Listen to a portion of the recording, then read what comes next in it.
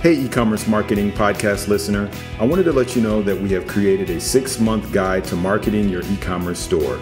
You can download this guide by visiting getosi.com/guide or by texting getosi to 33444. This guide will show you how to get more traffic, sales, and conversions for your online store.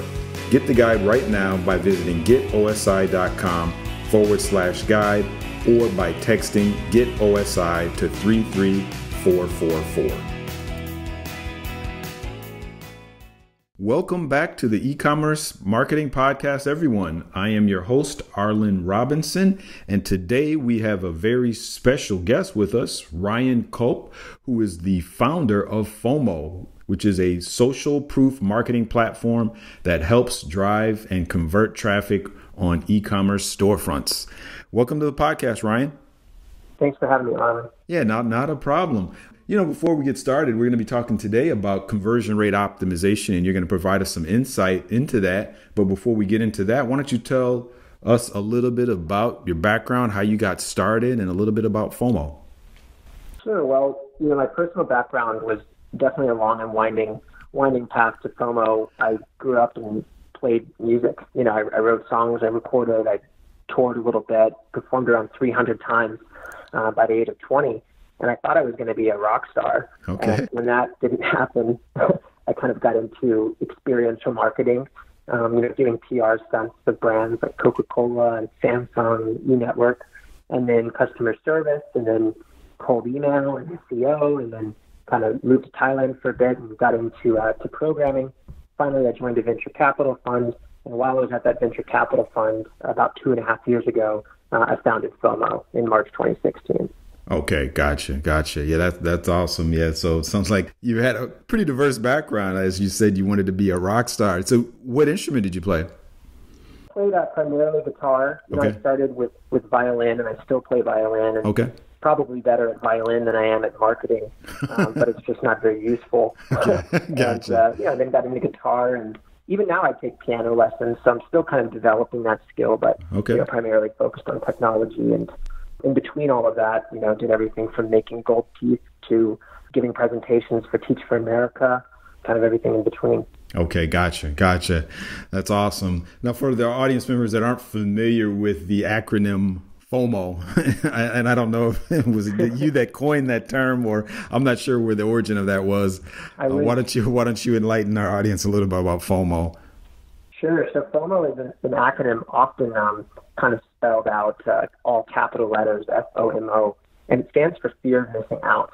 And, more and more today, we're actually seeing folks use this term to talk about things like crypto, but in theory or in principle, FOMO is the phenomenon that we experience even just socially, when our friends are going out and having fun, and maybe we're staying home to study, or we're staying home to, do some chores around the house. We can say that we have FOMO.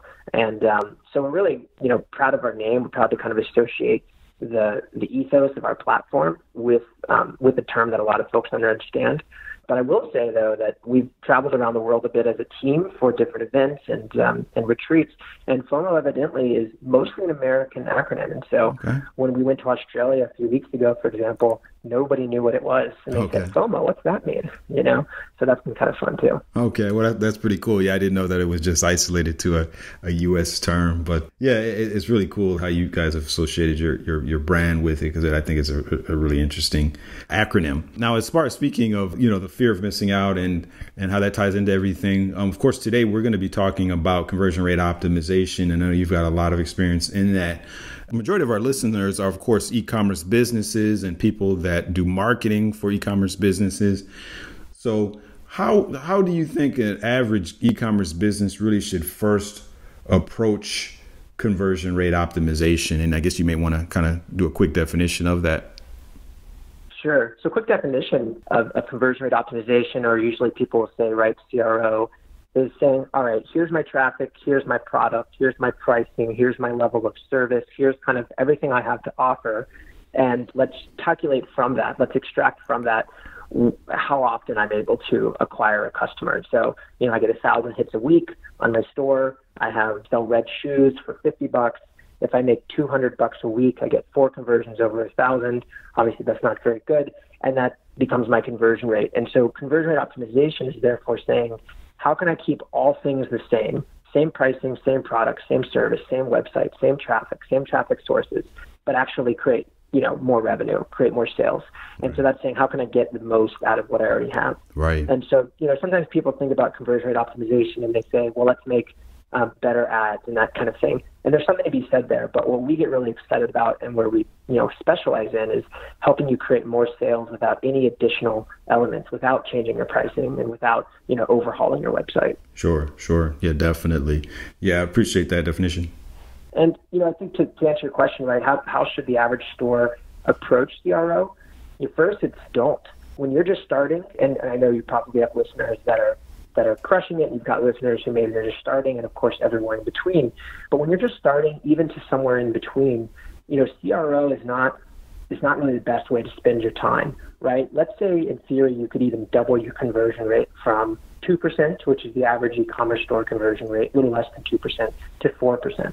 But if you only make $100 a month, right, it doesn't really matter. Right. Potentially you should, increase your traffic or add more products or increase your average cart value from $20 to $25, and everything else can stay the same.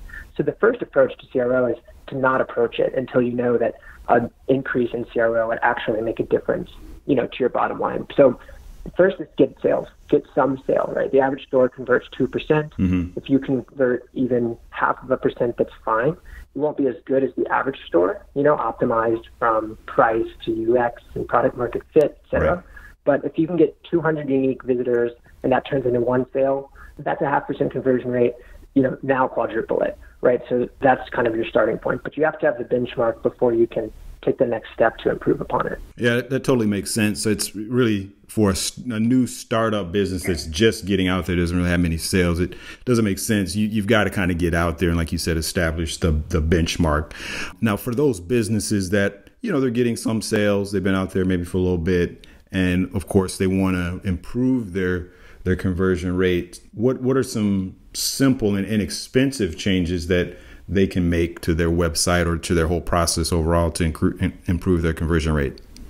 Sure. So really great question. And I think there's a lot of answers to this question found in sort of the lean startup methodology. Not that I'm a huge fan of that, but there are elements of how we often thrash and think about building software that are definitely applicable to e-commerce. And so one of those maxims is that the less scalable a tactic is, the better it converts. Okay. Right. And so a really good example would be live chat. If you drop a live chat widget on your store, and again, you're not here doing this and thinking about this until you have some benchmark, right? Okay, 1% conversion. Okay, I've got my price, I've got my website, I've got fulfillment. But when you get there, say, all right, I want to increase. What are some simple things I can do? Live chat is a great first win, right? You add a widget to your site, and that's okay. And if you're actually present and you can respond within a moment or two, that's great. But where you can get really crazy, where now we're even less scalable than a live chat widget with canned answers or bot replies, is what if you put in your cell phone number and you let people text you? A few months ago, I built an app for Shopify called Mobile Chat. Okay. And that's all it did. It added a little banner only visible to mobile visitors. And as they scrolled up and down your storefront, it said, have questions, text us. And if they tapped it, it would actually figure out whether they were on an iPhone or an Android. Oh, wow. And it would open up their native SMS app, and it would pre-fill a text message to whatever cell number you connected to the Shopify app, and it would even pre-fill content. So I have a question about ... And all they would have to do is type in, your red shoes and hit send. Okay. And now you're having a one-on-one conversation with this visitor. And as we know, if we get 100 visitors and we have a 2% conversion rate, that means 98 of those people bounce. But when you add something like a cell phone number and you create that one-to-one link between you and the customer, suddenly maybe only 97 or 96 or 95. And if you can turn even 2 conversations per 100 into more of a relationship, at the very least you have their information to send them offers later. You can't close the sale now. And if you connect something like Google Voice to these, for this tactic, now you can actually do this a little bit at scale. So again, we want to do things that aren't scalable, but we kind of want to scale the unscalable. So if you can attach a Google Voice, now you're enabled to respond to these text messages from your computer, which means you can type faster. It means you can have copy and paste replies for common questions. And suddenly your conversion rate from 1 or 2 per 100 visitors, now you're actually having dozens of chats and you're converting a lot of those to sales. Yeah. So that would be a really simple, really inexpensive, and really immediate change you can make, particularly if you're looking at your traffic. You're in your analytics and you see just thousands of visitors coming to your site and thousands of visitors leaving, right? Drop a phone number, right? Drop a live chat, sit on it, even just for a couple hours a day. If you don't want to have a bad experience for people at 2 a.m. trying to chat you and you're sleeping, right, just turn the widget on and off, right? Turn it on, sit on it for an hour a day. See if you talk to somebody, turn it off so it doesn't show up.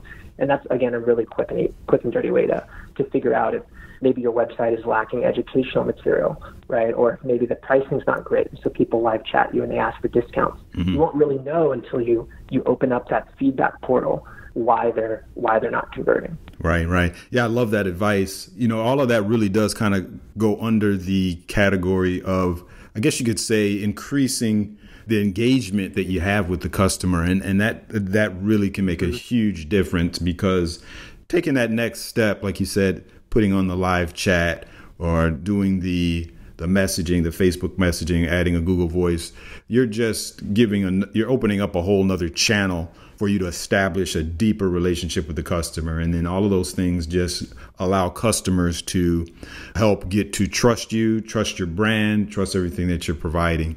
And especially these days, because, there's so many sites, there's so many options when people are looking to purchase a product or service. And I think people's overall level of, I guess you could say, suspicion when dealing with brands, and especially new brands, is I think a little bit more heightened these days. I'm sure you can agree. And so those types of things like a live chat can help, alleviate that suspicion. And so, yeah, that's a great piece of advice. Now, when we're talking about conversion rate optimization, of course, at the beginning, we talked about, changes made to the website. You've, of course, mentioned the simple change of adding the live chat. Now, of course, a business doesn't want to have to do an entire modification to the website. You never want to do that unless you absolutely have to. But I think it's something we should address. At one point, do you think a business, when analyzing, their rate of conversion, what point do you think they really need to consider in an entire website redesign to improve things?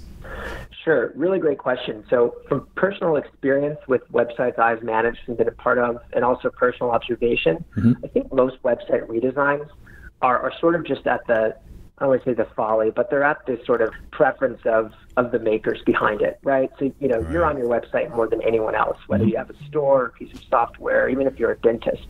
You're spending so much time on your site, and it's natural that you're going to kind of find flaws in it, and you're going to have hunches, well, if only this was like this, and if only that page looked that way, we'd convert more. And so the website redesign as a tactic, even though it's a very big one, is I kind of think common, but it's not usually data-driven. It's usually just, I want a new site because I want a new site, right? I've been looking at this forever, and I'm sick of it. And I've certainly redone sites where that was my base motivation, and that's not great. But in the context of CRO, I think at least first get a 50, 100 sales, right? And that might be 1,000 hits. That might take 100,000 hits before you get there. But until you've got a little bit of a replicable process where every week you can kind of predict, or really better, every month you can predict how much traffic and how many sales you're going to get and how many reviews you're going to get and the quality of those reviews and how few returns you're going to have, the basic operational components of running a store. I think figure that out first. And again, my off the top is just, get 100 sales first and essentially set it up so that your redesign is the last thing you consider. Because, I recently helped someone just about 4 months ago. Okay. They acquired a Shopify store. And immediately they said, let's redesign it. It looks bad, right? And so we did it. I kind of agreed with them. We were buying it to improve it, right? We weren't buying it to keep the status quo. So we immediately, we bought a theme. We made, obviously tweaks to that theme, doing a lot of little HTML and then testing it on different devices. Redesigns are not fun. They're not usually pleasant. You have little breaks, links stop working. And what we found was that, the site looks better now, but the conversion rate isn't any better. And in particular, depending on your store and the type of people you attract, if you have a store that relishes in a lot of repeat purchases, let's say 20, 30% of your business is repeat, which is, in my experience, a huge amount for an e-commerce store, maybe a new redesign is dangerous because now your existing customers who have kind of gotten used to being able to navigate your site half asleep, now they have to learn something new. So you're almost kind of punishing their top customers to offer something new. But on the flip side, if 99% of your business is from new folks and you've examined that your exit rate is very high from the homepage, or people aren't really clicking around your navs, your sub-navs, and they're just not discovering a lot of your SKUs, then I think redesigns make sense. And particularly if you have a lot of SKUs, you can see in analytics that, wow, 90% of my traffic is going to 10 SKUs. My goal is to increase exposure to the other 900 SKUs. Well, then a redesign makes sense too. But even then, I think you can start small. I think you could just drop in, a better fuzzy search tool, right? And track the search queries, or add more tags, or add more drop downs.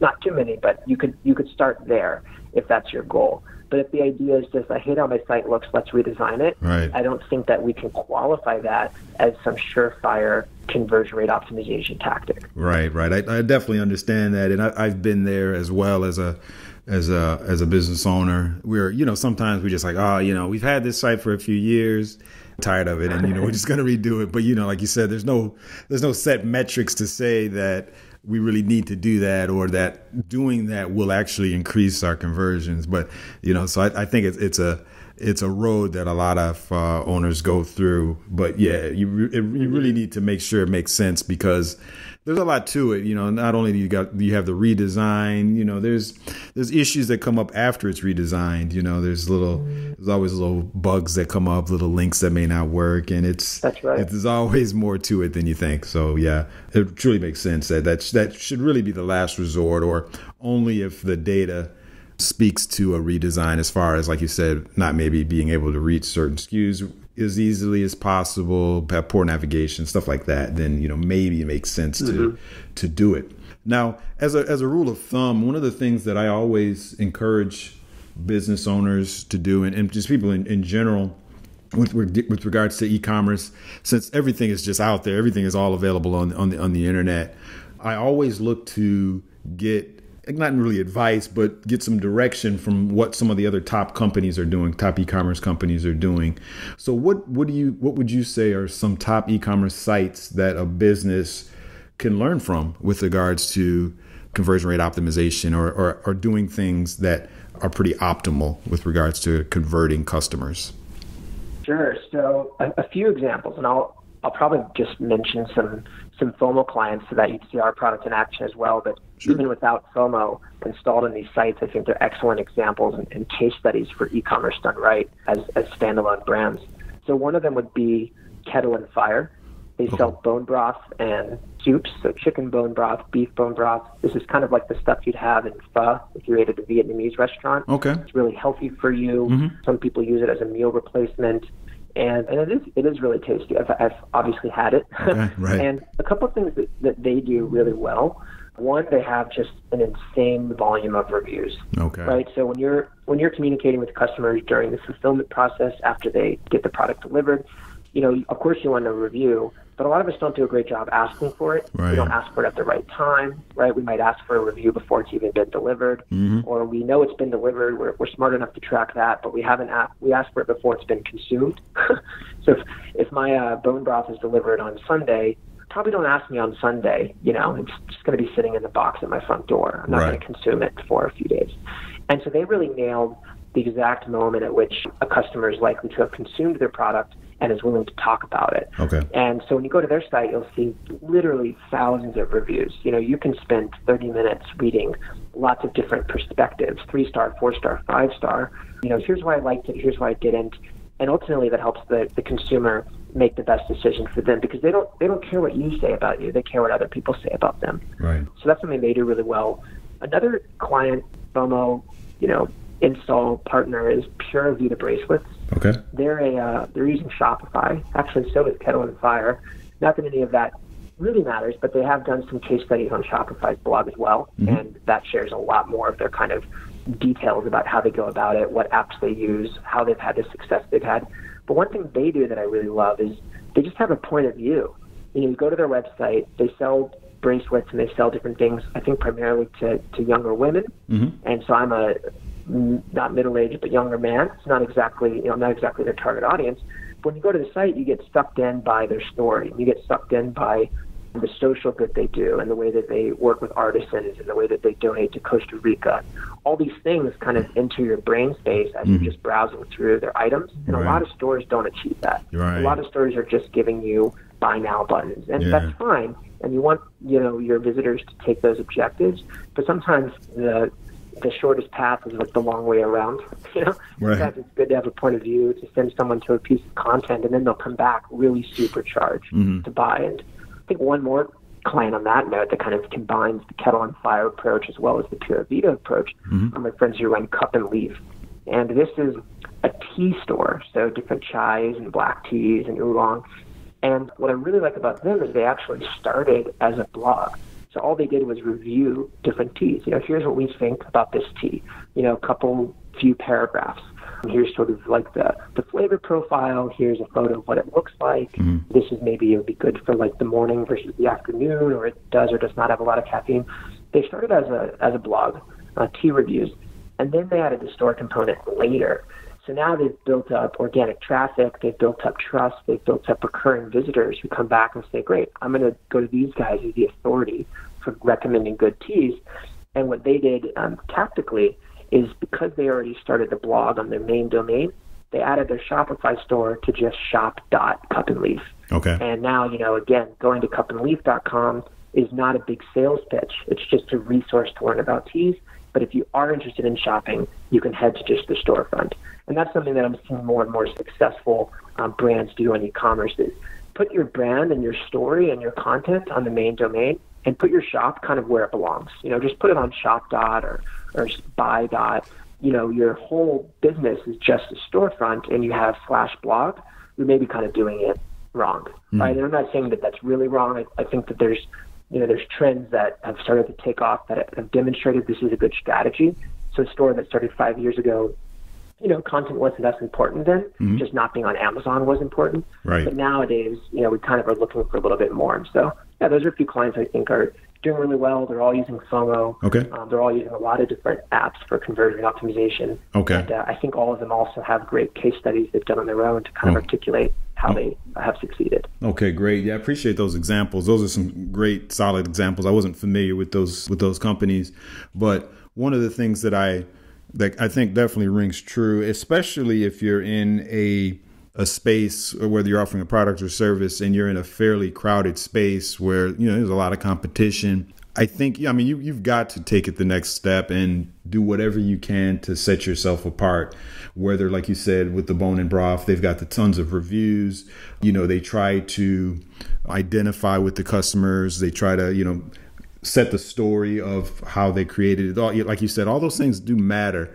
When you're developing a site, of course, we've all seen the sites where, like you said, it's just some product information, buy now buttons. That's it, and so, those can work. Of course, you do get those customers that know what they want. They've already decided what they want and they know they're going to buy from your site, and, they're just going to do it regardless because, they're not concerned about you necessarily as a company or your brand. They just want the product. And so you're going to get those customers. Sure. But there still are a lot of people these days that need a little bit more than that to, to really win them over. So, yeah, those are all great examples. And I think they highly display the fact of taking that next step. Now, before we wrap things up, I'd like you to see if you can share one final conversion rate optimization tip that, a business could do immediately and start seeing a turnaround if that is possible. Sure. So I'll actually approach this the other way around. Here's some things I think you should absolutely not do. Okay. To try to increase your conversion rate. And if you are doing them, the value you'll get from this is that you'll free up 10, 20, 30 minutes a day to do other things. Okay. Maybe live chat. Do not change your button colors.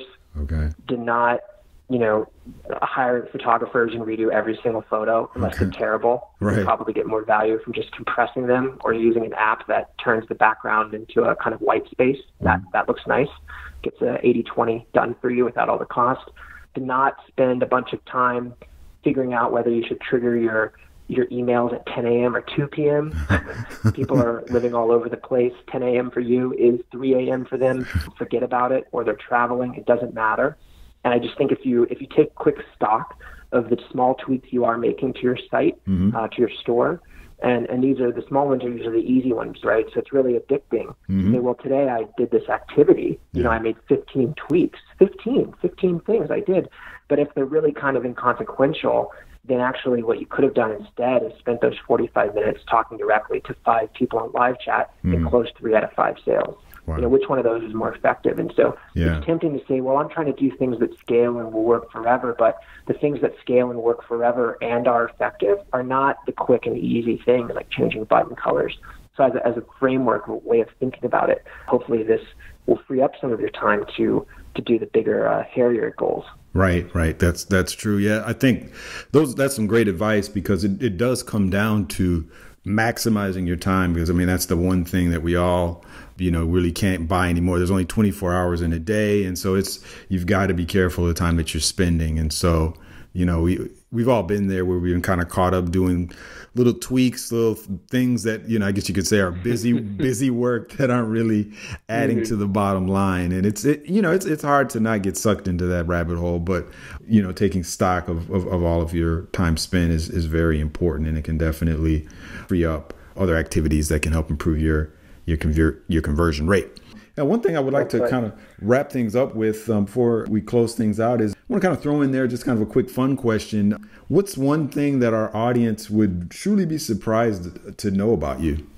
Well, I might have already spilled the beans here earlier. A couple things. I used to make gold teeth for a living before I went to college. Oh, wow. And got into marketing. Okay. Yeah, had to learn a little Korean in the process. Okay. Worked with a Korean guy, and he had a shop, a very successful one, at making gold teeth, and kind of showed me the ropes there, working in a kind of quasi-factory. And really fond memories.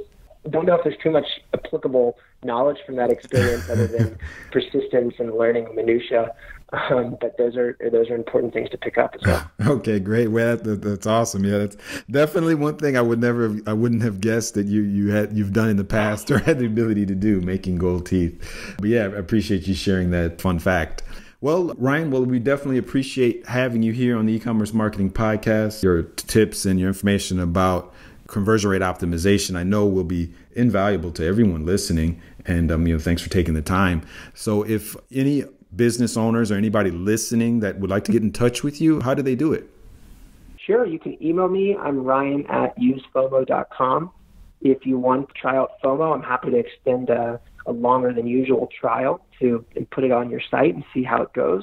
You can also tweet at me. I like to tweet and blog about marketing and conversion rate optimization at ryanckulp.com. Okay, great. That's awesome. Well, thanks again, Ryan, for joining us today here on the e-commerce marketing podcast. Thank you, Arlen. Appreciate it. Thank you for listening to the e-commerce marketing podcast. To access e-commerce videos and other resources to help your business grow, please visit getosi.com/videos. Subscribe to us on iTunes by searching for e-commerce marketing podcast, and please leave a rating and a review. Thanks for listening. See you next time.